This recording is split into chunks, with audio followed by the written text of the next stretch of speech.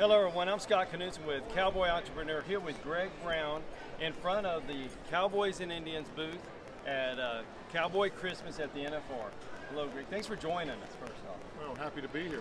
Thanks for asking me to sit down. Well, we're honored you sat down with us. So first off, to start with, my wife and daughter and I, we always get the magazine and we love it. You know, my daughter's looking at the fashion and we enjoy it. And the covers are iconic and there's always somebody on there that's relatable. And we appreciate that as consumers.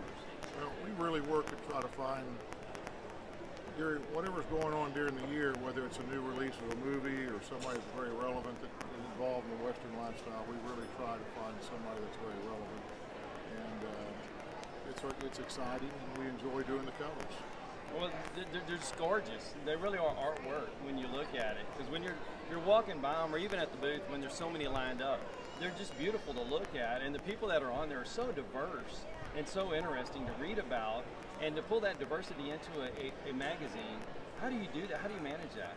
Well, recently we've tried. We've had the latest issue. We have the Pioneer Woman from the Food Network on, Bree Drummond.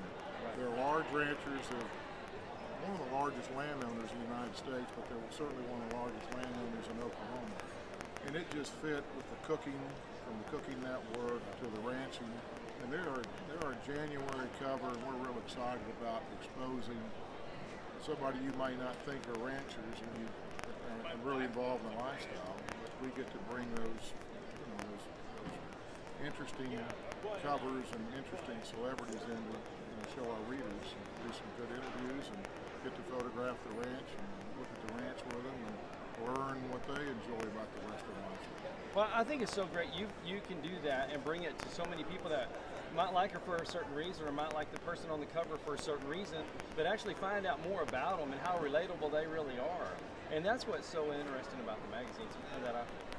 It's amazing, just like the new series, the Yellowstone series. Yes. And to be able to follow that from the beginning of the launch, when they were just starting that, I did a cover with Kevin Costner in the very beginning, and then be able to have some of the other stars on the cover and be involved in and seeing the growth of that series of Yellowstone coming out. And Taylor Sheridan has done such a great job. It's a great show. Great show. Great show. So, and how wonderful is that you get to go through the whole process with them. And then in turn you get to share it with so many readers that get to enjoy that as well. Well, it's important when we try to, what we do with the Western lifestyle and how we continue to try to expose it and bring new people in. Yep. That's the key. And younger people. Right. And it's really important. It really is, and with your magazine stand. So how long have you been affiliated? I bought the magazine 20 years ago, and it's in its 27th year. Which is amazing. It's congratulations on that. Thank you. For sure. And our subscriber base continues to grow. Newsstand for all magazines is tough because of what's going on in the newsstand.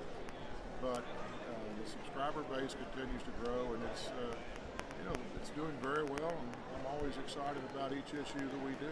Right, right. So with the success of the magazine, when some others are maybe struggling a little bit, so is it the covers, or is it the content? Is it the group you're going for, your target market? Well, I think the covers being relevant and something you may not expect to see that person on the cover, when they come on a new cover. I think that has a lot to do with it.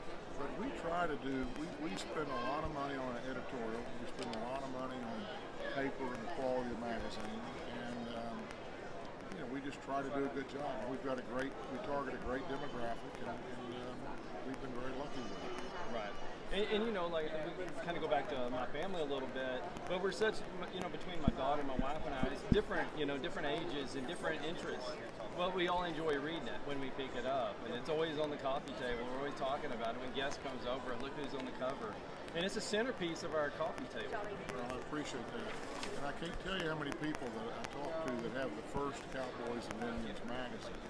And they talk about cleaning out their magazines, and they say, well, I'm going to keep my Cowboys and Indians, but I may get rid of something else. Exactly. It's always interesting to hear that. They're collectibles for sure. They really are.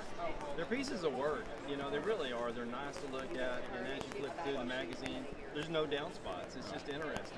We've worked really hard trying to turn out a quality product, and we're doing a lot now digitally, online, because you've got to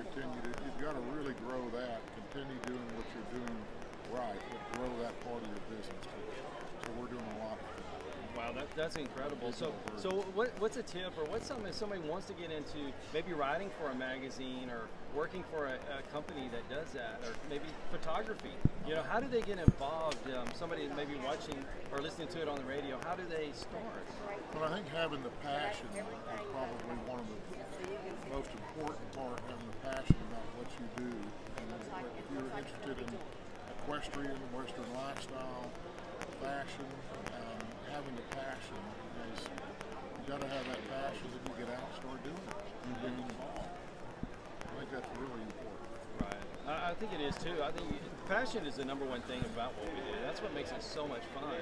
And then finding the right person to go to and interning or whatever you have to do to start, and just very important. Right. And we try to bring young people, get young people involved. Right. It's everything. It's critical. Yes, it is. Yes, it is. So what's the future look like? I know you're doing more social, but the magazines are going great. Subscriptions are up. So what's the forecast? What are you looking to do next? Well, we're continuing to try to grow the magazine, and we look at we've got some things that we're going to start doing and developing in the future that we have well, I don't want to talk too much about it. We've got some things coming up that are pretty exciting. Exciting, yeah. I'll get in trouble if I tell you. Well, hey, there's a good teaser to end on right there. Boy, that's going to make me want to see what's coming down. I appreciate your time. I know you're so busy here at the NFR. Pleasure. And I really do truly appreciate the magazine and all your hard work. Thank you very much, and what a pleasure to meet the young people that you have with me today. We're working with you. very blessed to have them helping us out for sure. Well, it's a real pleasure. Thank you so much for your time. Thank you.